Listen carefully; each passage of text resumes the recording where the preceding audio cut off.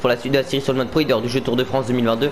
Mais avant que la vidéo commence, n'oubliez pas de vous abonner, d'activer la cloche des notifications, de liker, partager, commenter, de venir me rejoindre sur Insta, sur TikTok, cyclisme 3D. On a essayé avec Alberto ou Alberto Contador, Andy Schleck, non, avec Richard Virenque de partir à l'avant. On n'est pas parti à l'avant, enfin on est parti à l'avant, puis on s'est un peu fait distancer. Je me suis surtout relevé pour laisser Bento partir à l'avant, qui a pris les 2 points de la montagne, ce qui nous fait 2 points au classement pro cycling. Vous en doutez, c'est ce qu'il y a le plus important. Pour le moment, on va même dire à Carlos Rodriguez, vous savez quoi, d'attaquer. Et le pire, c'est que j'ai pas compris. Les gars, la vérité, c'est que le jeu, il a voulu me faire abandonner Carlos Rodriguez, mais genre, il tombe pas quoi.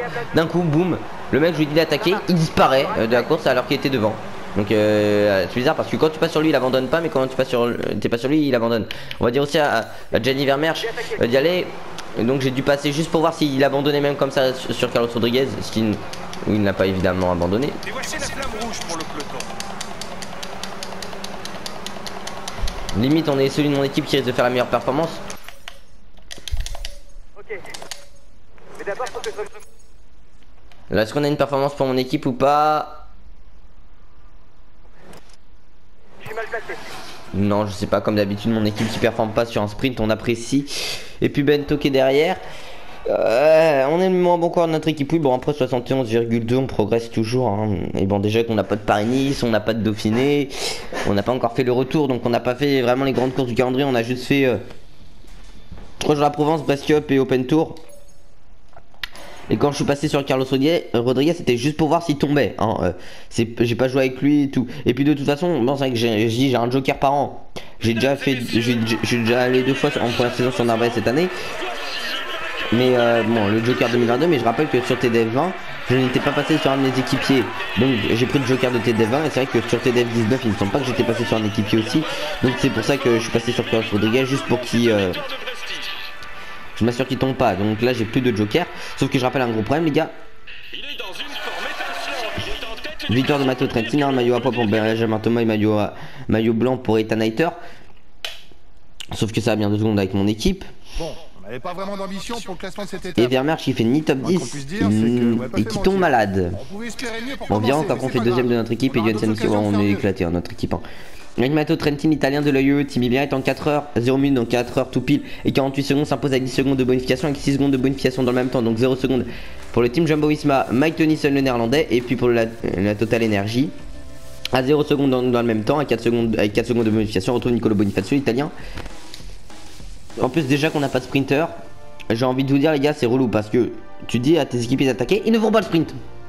Avec Matteo Trentin du coup pour la UAE Team Emirates l'italien en 4h 0 minutes donc 4h tout pile et 38 secondes en tête de ce classement avec 4 secondes d'avance sur Mike Tennyson pour le Team Jumbo-Visma le néerlandais. Et puis pour la Total Energy on retrouve Nicolo Bonifacio l'italien à 6 secondes. Et puis au classement du meilleur grimpeur Benjamin Thomas pour la cyclisme 3D Team, 2 points pour le français de notre équipe la cyclisme 3D Team.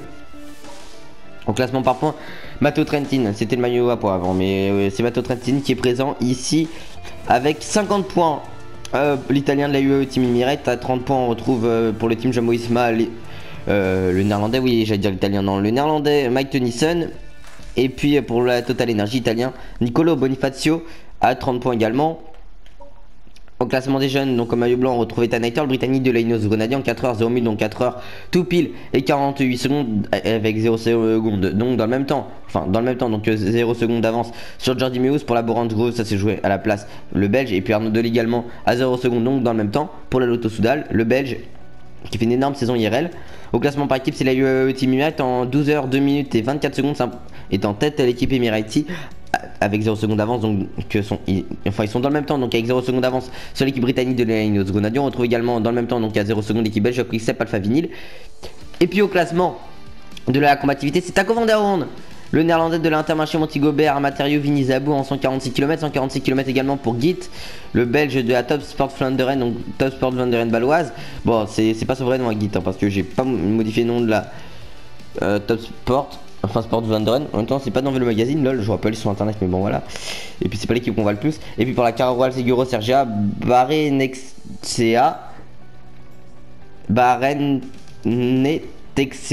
140 bornes hein.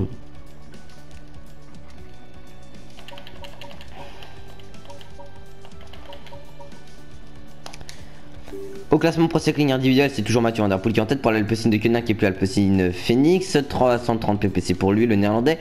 Wout van Aert, le belge du team Jumbo-Visma, 280 ppc. Et c'est pas point pour Van Der Poel, c'est ppc. Puis 260 ppc pour l'italien du team Bahrain Victorious, Sonny Colbrelli.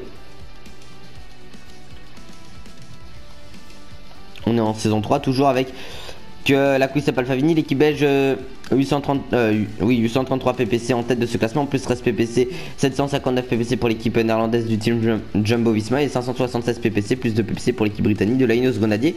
Ce qui fait également que nous on est un peu dans la merde, c'est au classement Pro Cycling par équipe parce qu'on a 29 ppc, plus 2 ppc pour notre équipe française, la cyclisme 3 team, et la UNOX, l'équipe norvégienne 15 ppc, et puis 22 enfin l'équipe Movistar 22e. Avec 36 ppc, la Locometa 49 ppc pour l'équipe italienne, hein, quand même, 21e, 22e, oui, ça on l'a dit, puis la Arca Samsic, bah quand même 86 ppc de l'équipe française 20e, et puis 19e, 102 ppc, plus 10 ppc pour l'équipe belge de l'Intermarché en Tigobert, Matériaux, Vinizabou. Je rappelle qu'on a objectif d'être 20e, alors, on n'est pas non plus si loin que ça, hein, vous en doutez, vu qu'on a, 40, bah non, 40... Attendez.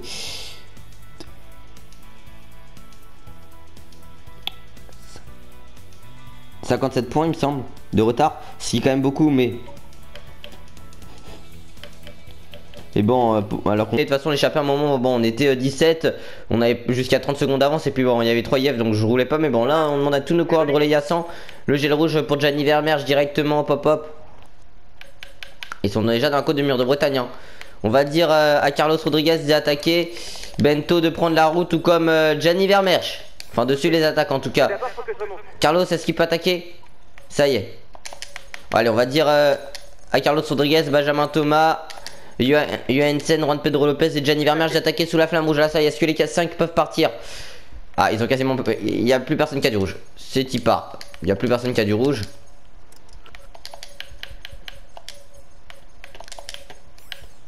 Est-ce qu'on a un truc? Pourquoi pas? Non, évidemment on n'a rien. Parce que évidemment TDF, ils s'en battent les couilles, hein, qu'on prenne des points UCI.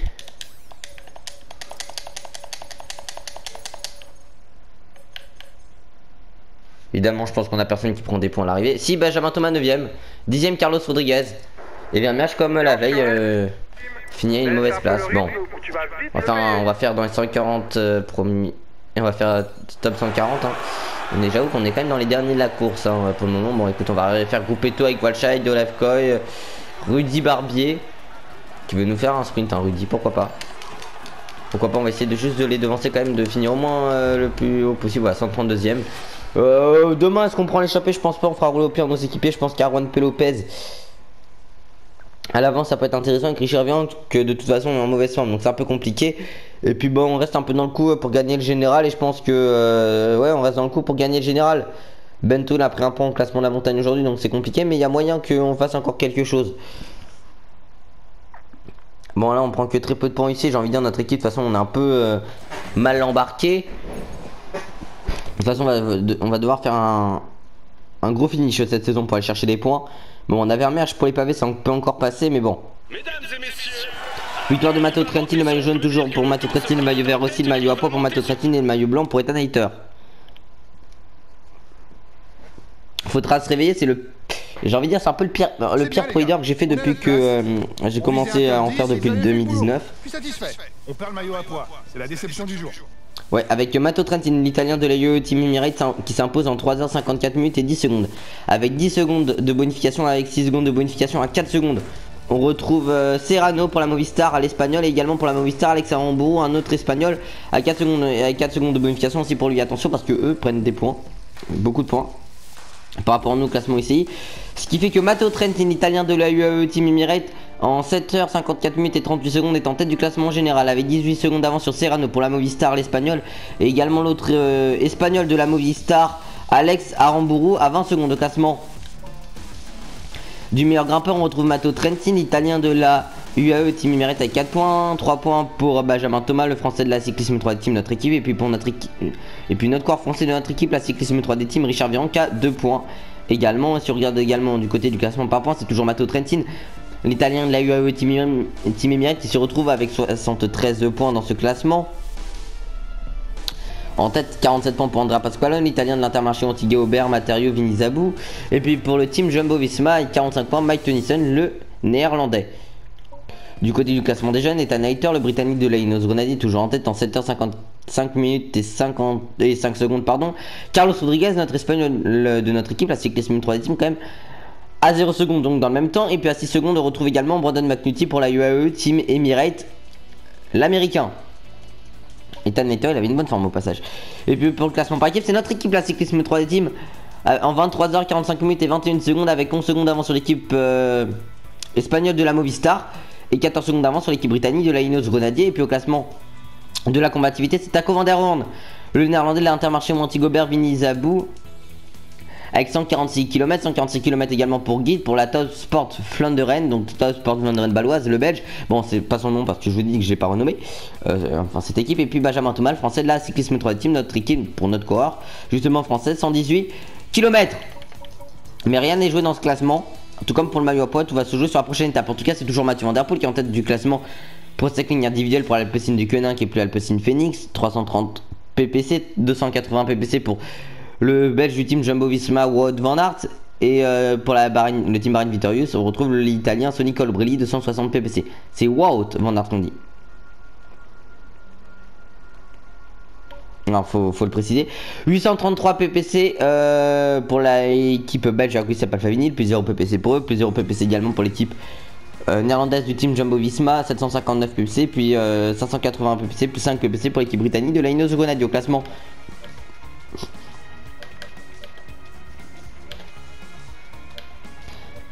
Et puis au classement Pro Cycling par équipe, plus 5 ppc pour notre équipe française et la cyclisme 3D Team, 34 ppc au total. La Locometa Pro Cycling Team, 22e, l'équipe italienne, 49 ppc.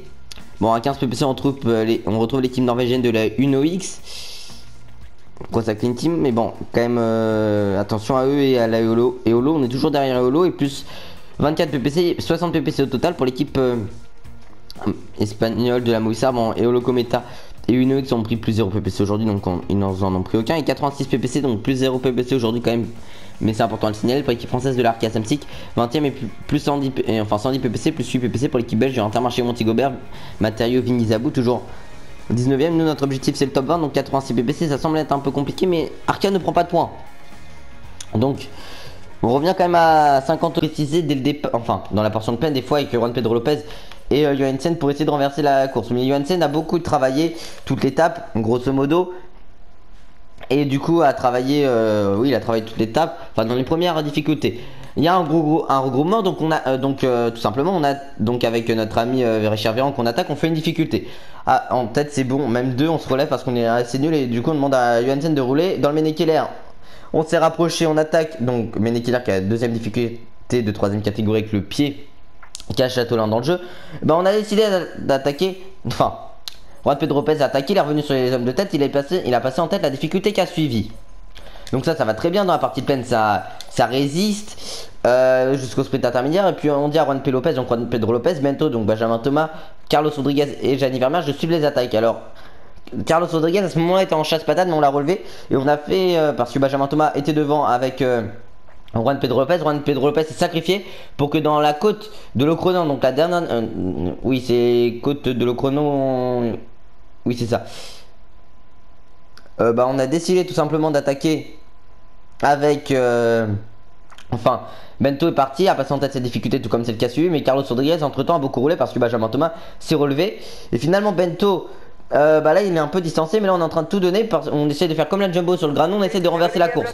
Le problème c'est que vous vous doutez qu'avec mon équipe un peu de bras cassés c'est un peu compliqué. Carlos Rodriguez ça ne suit pas trop, donc on va dire à Gianni encore d'attaquer hein. Gianni Vermeer il faut qu'il se mette à attaquer à fond. Le problème c'est que derrière j'ai l'impression que ça veut pas suivre. On va dire quand même à Bento et à Carlos Rodriguez de suivre les attaques. Je commence à en avoir moins. En équipe ils sont nuls, c'est à dire qu'on est quand même le coureur qui a marqué le plus de points pour notre équipe cette saison. Il y a 0 van. Juste parce qu'on a remporté une étape hein, On va dire quand même à tout le monde d'attaquer. Et Gianni Vermeer qui fait troisième, vamos. Bon, c'est déjà ça. Vermeersch qui fait 3ème. Je pense qu'au général, il se rapproche quand même un petit peu. Bon, on va pouvoir un peu récupérer maintenant jusqu'à l'arrivée quand même. Mais enfin notre équipe porte un peu leur couille, j'ai envie de dire, parce qu'à un moment ça commençait à être relou que l'équipe ne performe plus du tout. Parce que bon, quand t'es le coureur qui a rapporté le plus de points à ton équipe, c'est-à-dire t'as ramené 27 points à ton équipe, t'es celui qui en a rapporté le plus, tu doutes que c'est un peu compliqué. Bon, on va peut-être faire un top 100 sur cette étape et c'est un peu compliqué déjà. On est avec Niceskov, Maestri, Capiot.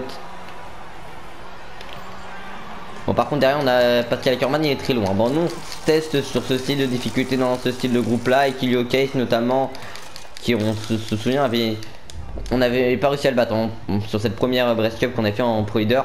Plus aller dans l'échappée tous les jours avec la barre de fatigue. Est-ce qu'on va dépasser Fedorov comme tiens notre compère d'échappée, dire ouais on va finir 84ème de l'étape.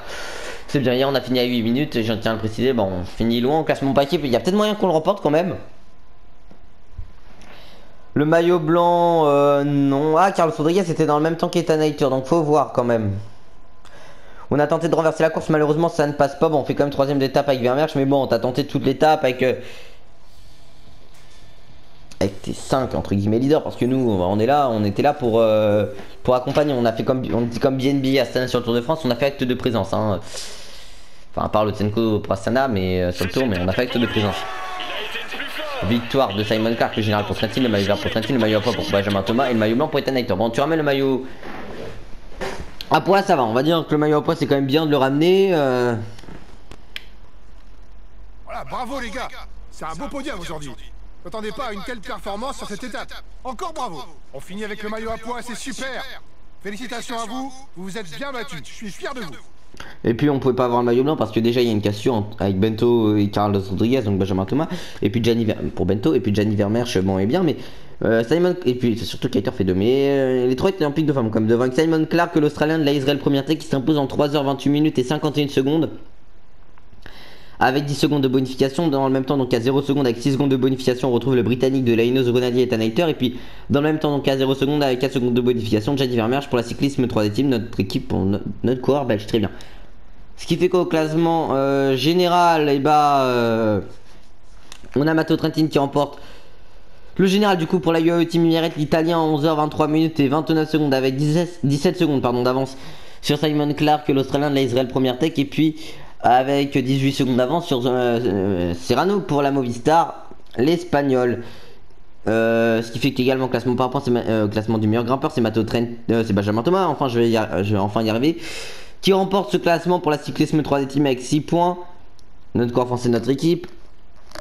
4 points pour Matteo Trentin pour la UAE Team Emirates, l'italien. Puis pour la Bike Jaiko, 3 points pour Christopher Jensen, donc le danois. Donc j'ai envie de dire que finalement, fallait juste avoir 6 points pour gagner le classement.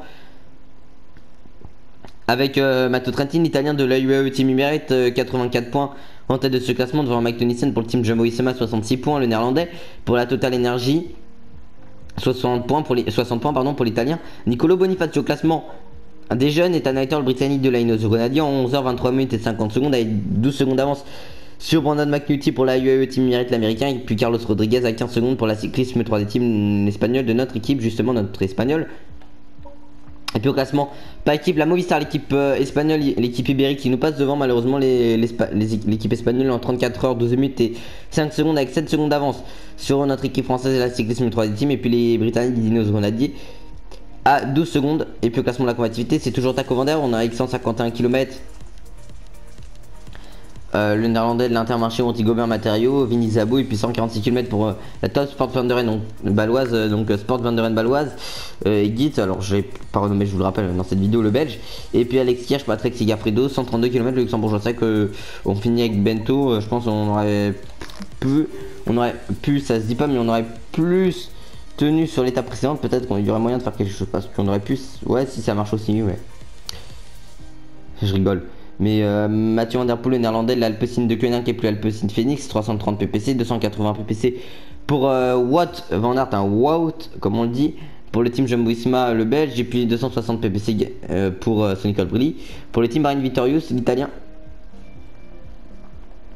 Ce qui fait qu'également classement Pro Cycling par équipe plus 0 PPC, donc il reste toujours à 833 PPC. Pour l'équipe belge Quick Step Alpha Vinyl plus 9 PPC, 768 PPC.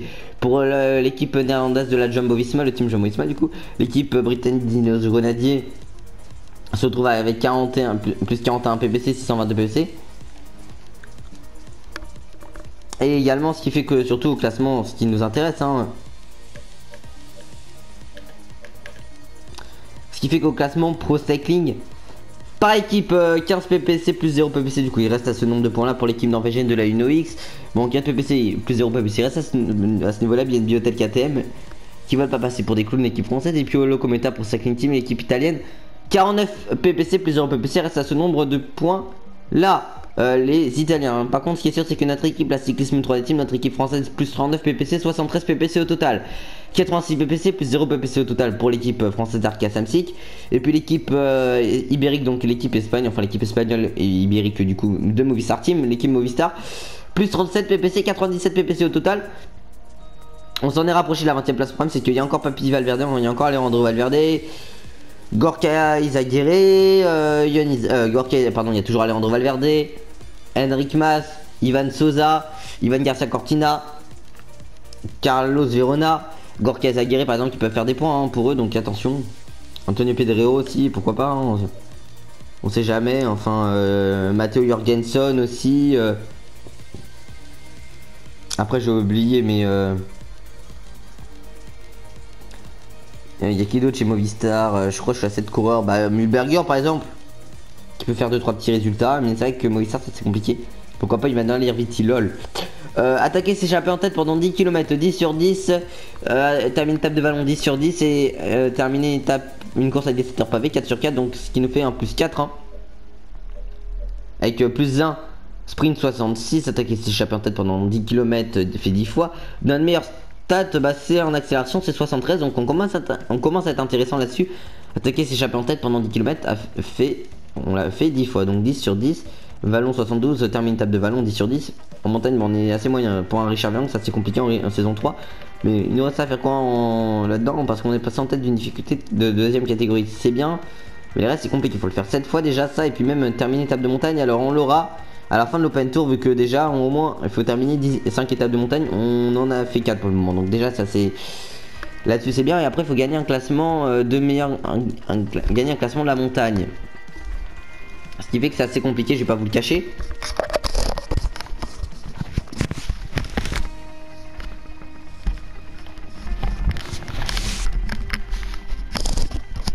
Parce que pour le moment on n'a jamais été en position d'en gagner un.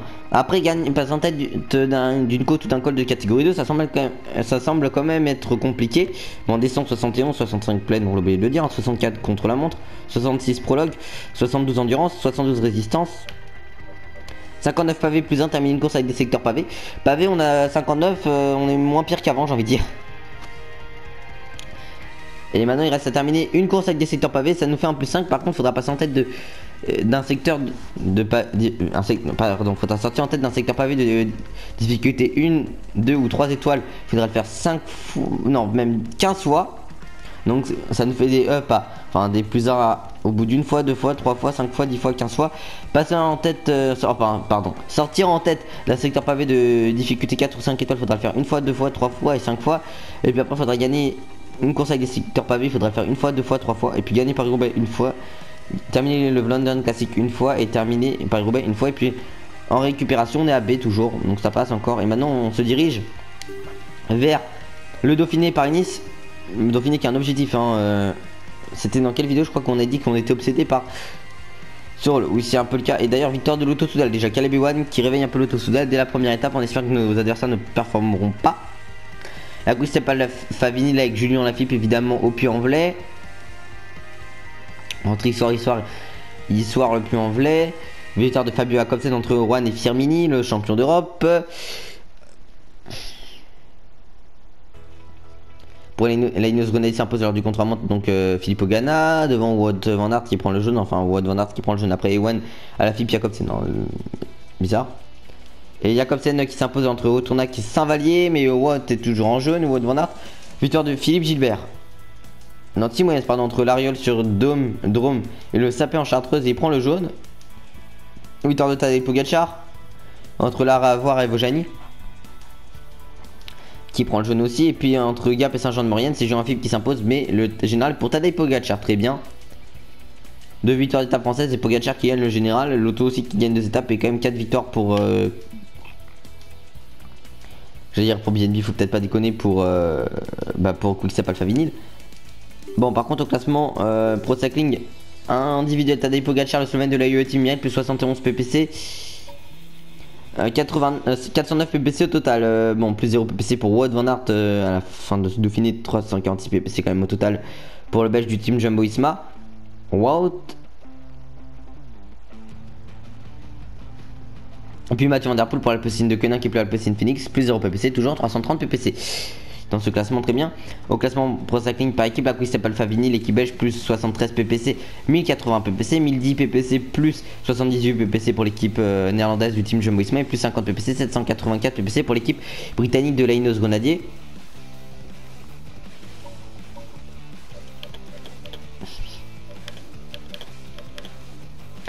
Et donc si on fait un point au classement Pro Cycling par équipe, attention, l'équipe française de la BNB Hotel KTM 25e sur 28 équipes, plus 0 PPC, 16 PPC toujours au total. L'équipe norvégienne de la UNOX, donc comme BNB reste à leur nombre de PPC, plus 19, enfin 19 PPC, donc plus 0 PPC pour eux.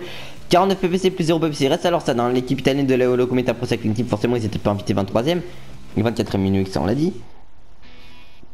Et par contre notre équipe française de la cyclisme 3ème, 22ème toujours, forcément on n'était pas sur cette course, donc plus 0 PPC, on reste à ce nombre de PPC là, avec 73 PPC. La Arca Samsic, que l'équipe française 21ème, plus 20 PPC, donc 118 PPC au total. Et plus 12 PPC, 119 PPC au total pour l'équipe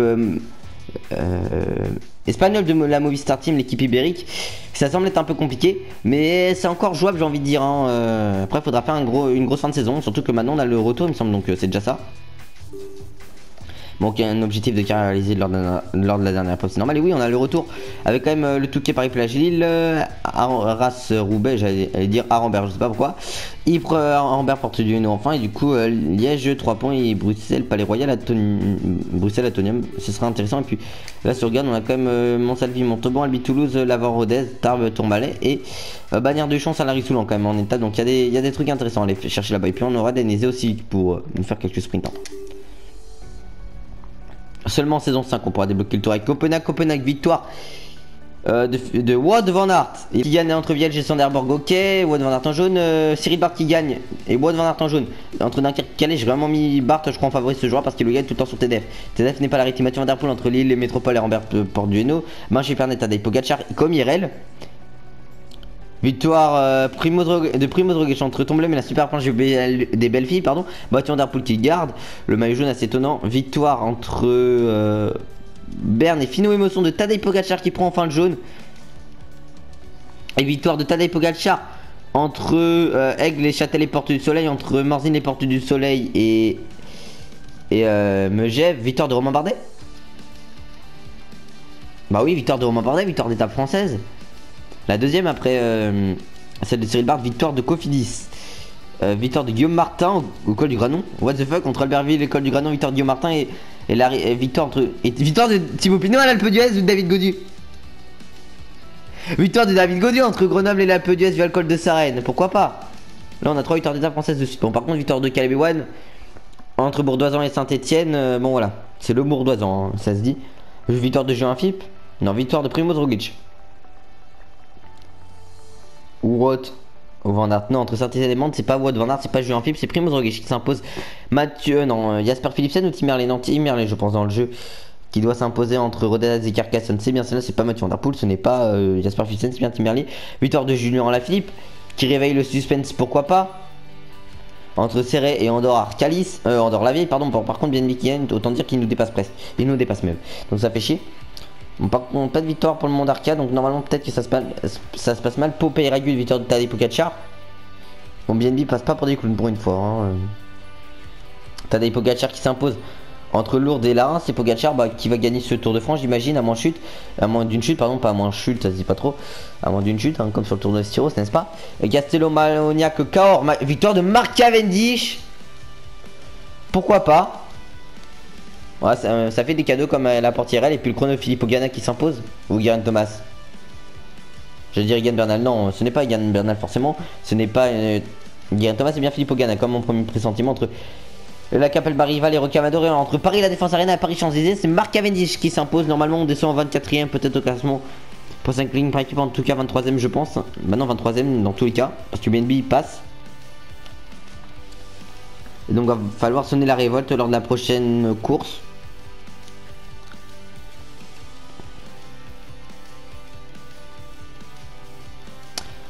« 23ème, très bien, victoire de Marc Cavendish par Quick Step Alpha Vinyl, le Britannique devant, enfin en 1h17 minutes et 34 secondes avec 10 secondes de bonification. Dans le même temps, donc à 0 secondes, on retrouve avec 6 secondes de bonification Tim Merlier pour l'Alpecin du Quenin, ou Merlier, je sais plus, et plus Alpecin Phoenix. Et Fabio Jacobsen, le néerlandais, la Quick Step Alpha Vinyl dans le même temps, donc à 0 secondes avec 4 secondes de bonification. Jacobsen qui lance Cavendish, pourquoi pas, bizarre quand même. Et à la FIB 5ème, 6ème, Godu, moi je disais Godu 6ème, c'est fait. Alors si on regarde quand même au général, victoire de Pogacar, il y a Vingegaard 9ème, Simonez 10ème. Martin a la même place qu'il avait sur le Giro, il n'y a pas de place hein, pour le moment dans le top 15 par exemple qui sont les mêmes. Non. Pinot était proche, hein, 17ème, il fait 15 d'IRL, mais non, il n'y a pas de. Il y a exactement pas la même place, c'est ça qu'il faut. Par contre, ça fait des points ici, hein, la place de Quintana aussi. Et puis Henrik Mas aussi, mais non, il n'y a aucune place qui est la même. Pourquoi pas? Quoi qu'on va juste aller voir quand même ce qui se passe du côté du tour. Niveau du maillot pour c'est Mas qui gagne. Pourquoi pas? Maillot vert Jacobsen, double quick step, Pogacar forcément, Ineos et Allwindul. Donc pas de BNB là-dedans, ça c'est déjà nickel. Mais au classement Pro Cycling individuel, plus 130 ppc pour le Slovène de l'AUE Team Emirates Tadej Pogacar en 1164 ppc, 943 ppc, plus 95 ppc pour Primož Roglic, le Slovène du Team Jumbo Visma, et plus 90 ppc, 632 ppc pour le Français de la Quick Step Alpha Vinyl, Julien Alaphilippe. Le Français très bien à cette place là. Et l'équipe belge Quick Step Alpha Vinyl, pas Quick Step Alpha Vinyl avec plus 215 ppc, 2070 ppc, 2010 ppc plus 180 ppc pour l'équipe néerlandaise de la Jumbo Visma, le Team Jumbo Visma, et puis pour l'équipe pour l'équipe britannique de la Ineos Grenadier, plus 205 ppc, 1784 ppc. Forcément que leur résultat au général côté classement Pro Cycling individuel,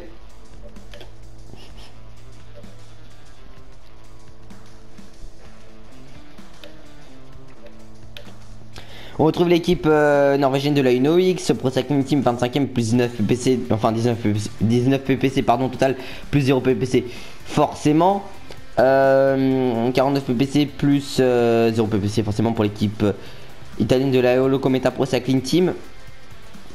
Et par contre notre équipe française de la cyclisme 3D Team, on est 23ème avec 73 ppc, plus 0 ppc forcément, on n'était pas inscrit sur cette course, plus 0 ppc également pour la 22ème place de l'Intermarché Antigobert Matériaux Vinizabou, enfin Intermarché Antigobert Matériaux Vinizabou, mais par contre à 143 ppc, 70 ppc de retard, ça semble être compliqué.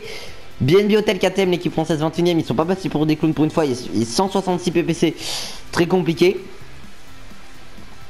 pour vous dire, hein, et 178 ppc pour l'équipe française de la Arkea Samsic 20ème.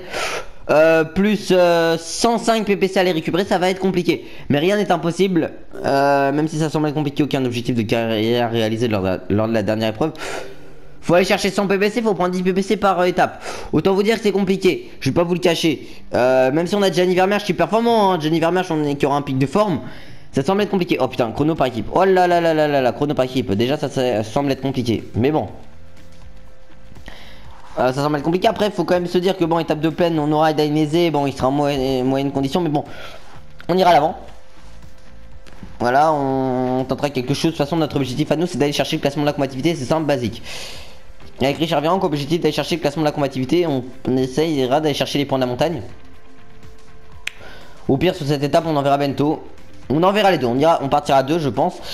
Là, on ira tout seul à l'avant. Là, il y a moyen peut-être d'aller chercher un point de la montagne, important. Et puis là, ça semble être compliqué, hein. Là, bon, on va essayer de faire du mieux qu'on peut avec Gianni Vermeersch. Bon, du moment que tu fais pas exploser la course, même si on va essayer de le faire. Et puis, Bruxelles Atonium, ça semble être compliqué aussi. Plus 100 ppc à les récupérer. C'est même pas ce qui... ouais, ça semble être compliqué. On va essayer d'aller chercher un maillot à pas, pourquoi pas avec l'équipe, mais bon. Pourquoi pas un Carlos Rodriguez ou quoi. Et puis, bon, là-dedans, on va falloir quand même essayer d'aller chercher Ça va être compliqué, hein. Faudra le général. Il y a combien d'étapes? Ouais, 3 étapes, ça fait 45. 45 plus 30, ça fait 75. On gagne les 5 étapes plus le général, ça fait 100 PPC. Il nous manque 100. Enfin, on gagne les 5 étapes plus le général plus un classement annexe. On passe 20ème pour 5 points. En espérant que les autres ne prennent pas de points, ce qui est quasiment impossible. Quand on sait qu'à Intermarché, bon, BNB, peut-être qu'ils en prendront pas trop, quoique sur le sprint on sait jamais. Mais il faut pas oublier de rappeler évidemment qu'il y a surtout le Giro d'Icomo. Là on n'en prendra pas. Bon, j'espère que cette vidéo vous a plu, même si elle est peut-être un peu longue. N'oubliez pas de vous abonner, activer la cloche des notifications, liker, partager, commenter, de venir me rejoindre sur Insta, sur TikTok, c'est que c'est notre 3D. Portez-vous bien, prochaine, ciao ciao.